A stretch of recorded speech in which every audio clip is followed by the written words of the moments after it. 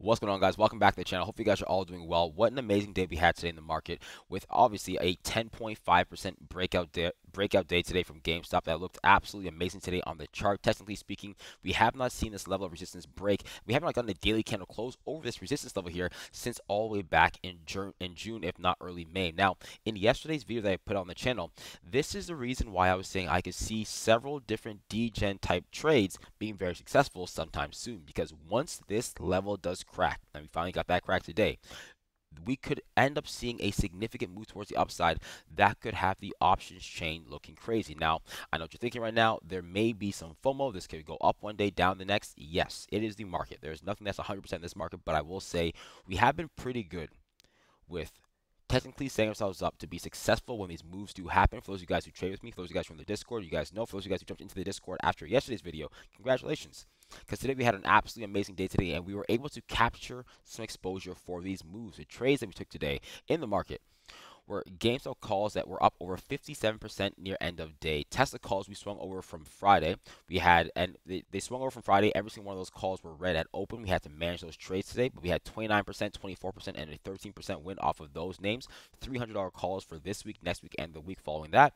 We had another coin play as well that was up over 30, I think 33% at the high today. And then we have calls for CGC that we're still holding to right now. Those didn't work out so well at this time, but we still have more time in the week, and those calls are for November 15th, so there's lots of time on those contracts. We want to be very safe in this market, all right? So anyways, guys, if you haven't yet, smash the like button, engage with the video. If you're new here, subscribe to the channel so you guys get updates for videos like this Monday through Friday, or on the Team My Live channel when I go live Monday through Friday as well.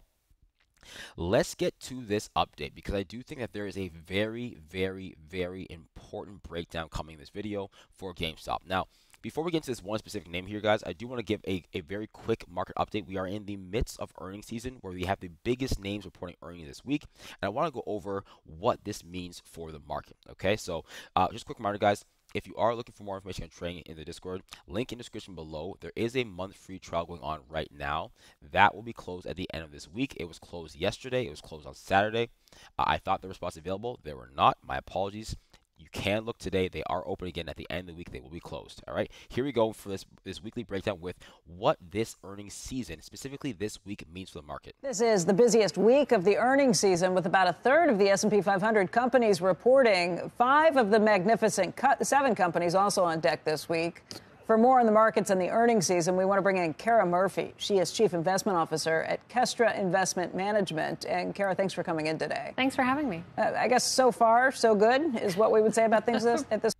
Before she gets into that, guys, 5 of the top Mag 7 names reporting this week. 30% plus of the S&P 500 reporting earnings this week. The market is going to shift if we see these names shift in the after hours. So if you're going to swing anything overnight, please be aware of that. Please be safe. Please manage your accounts accordingly. Here we go. Pretty much. I mean, this week will be the Magnificent 7 show, right? With 5 of the 7 reporting, it'll be extraordinarily important.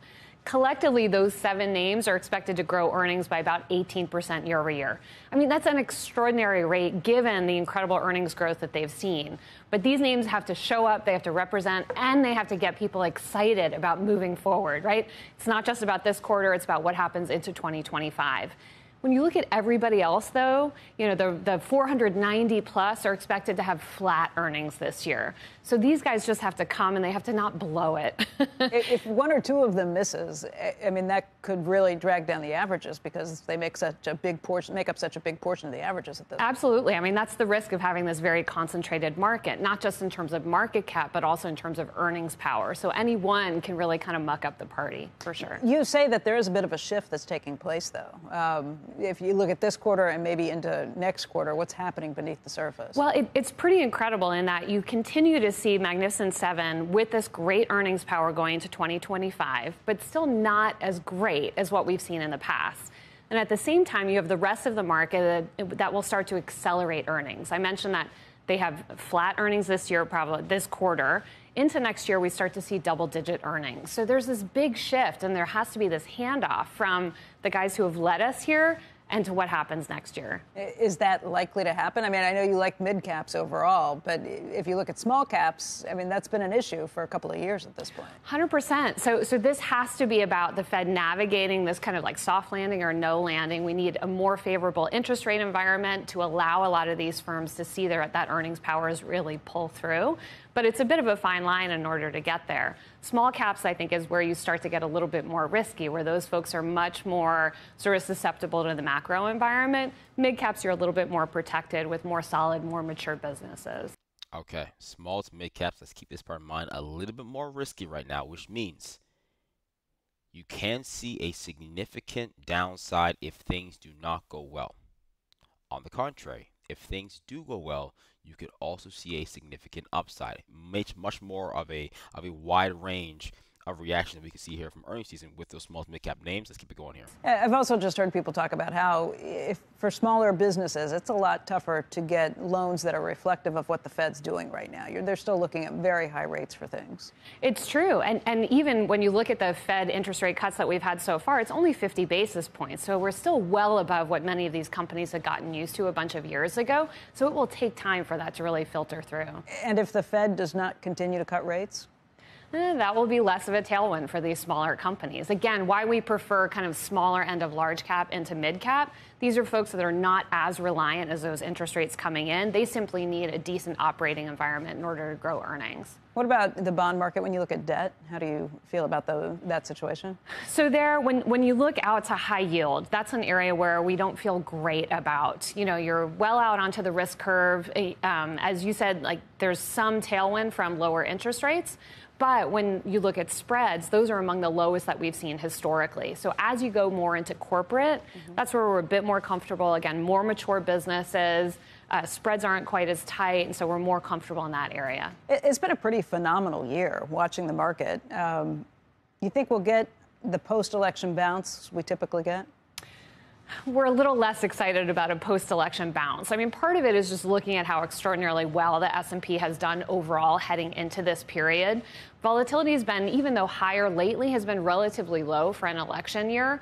And I think we might have pulled forward some of those gains heading into the latter part of the year. All right, guys. So that is some great information there and some good stuff just to have a solid understanding of as you head towards earnings season. But let's get down to the crux of it right now, okay?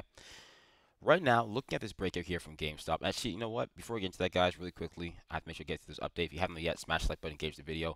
Bitcoin holding strong above this 66,500 level. I absolutely love that. I highlighted this level for you guys a few weeks back.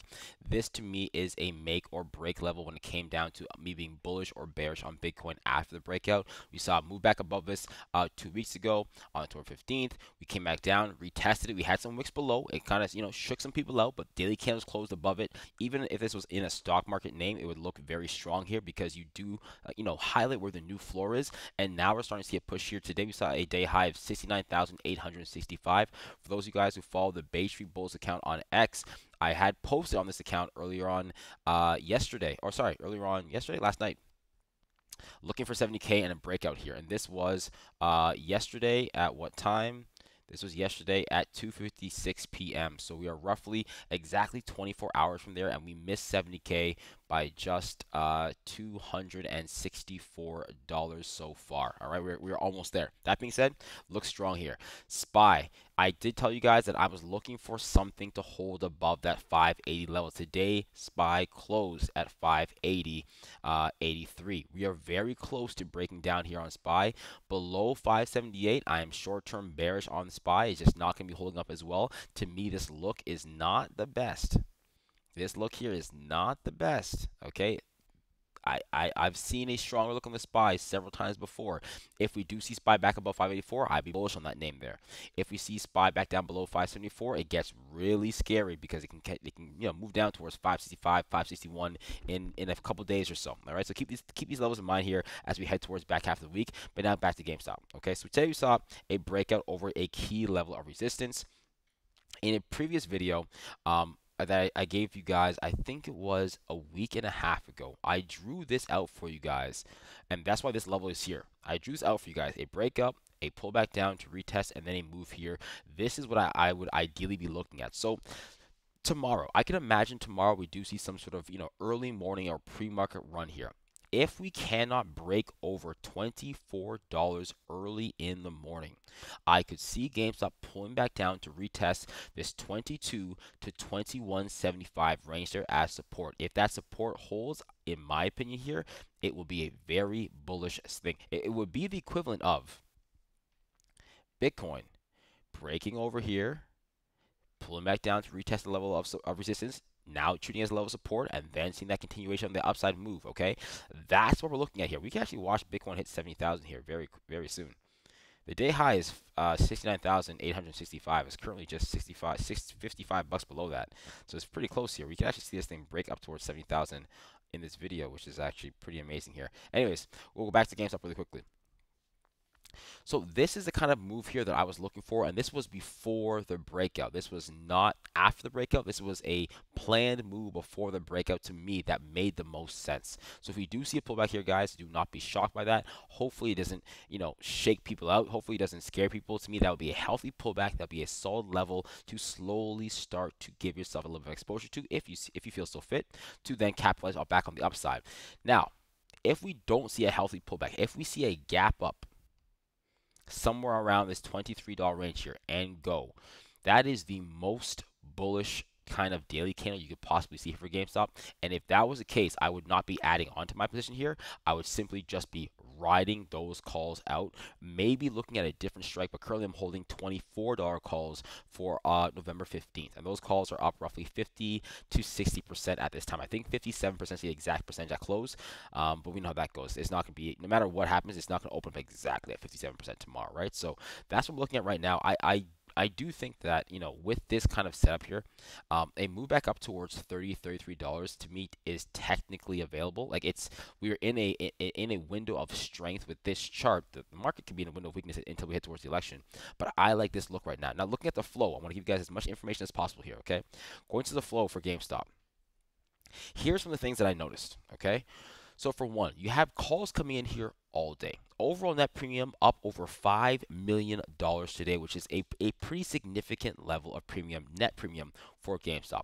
Some of the calls I think are worthwhile watching. Let's get into this so we can kind of, follow whatever trades we feel so fit following, okay? Let me just get this premium up here,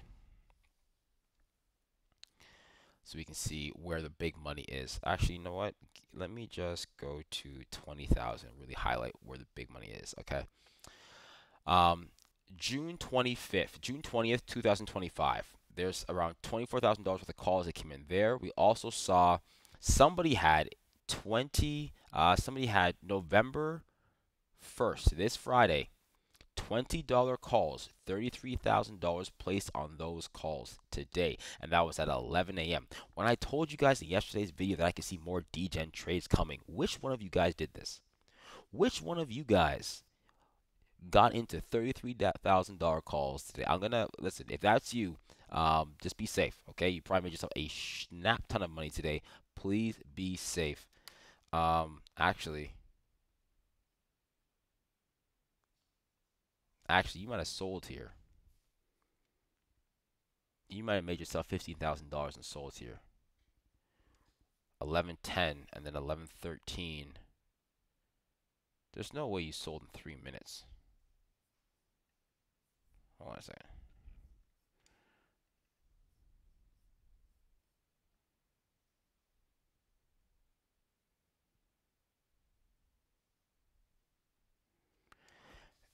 So that's interesting. It's possible that somebody could have bought themselves $33,000 worth of calls at 10:45, because maybe Unusual Whales registered a bit late and then sold it here, and that's why you had that pullback. This could be. I'm gonna analyze this a little bit more after the video is done, just so I can take a look to see what happened there. But this is very interesting. Anyways, besides that, guys, I'm gonna skip over to the net bullish premium here. You can see at the end of the day here, calls just continue to pile in at the end of the day here. That early morning action is interesting. We'll get back to that in the next video. But the way that calls finish on the day, to me, this name is still looking for more. Okay, so be very safe here, guys. It is earnings season. It looks like it had a strong finish here. It doesn't look like calls were dumping off at close, like someone was just trying to make their money, take their money, and leave. But I will be monitoring this at open. If you guys want updates on the flow and the chart intraday on X, go follow the Bay Street Bull Finance account. That's where a lot of the updates will be posted. All right, guys. If you haven't yet, of course, smash the like button, subscribe to the channel. If you want more information on trading, guys, link in the description below for a month free trial in the Discord. Jump in there while you still can, and enjoy yourselves. All right. It's earnings season. Have some fun. Enjoy your evening. Much love, guys. Deuces.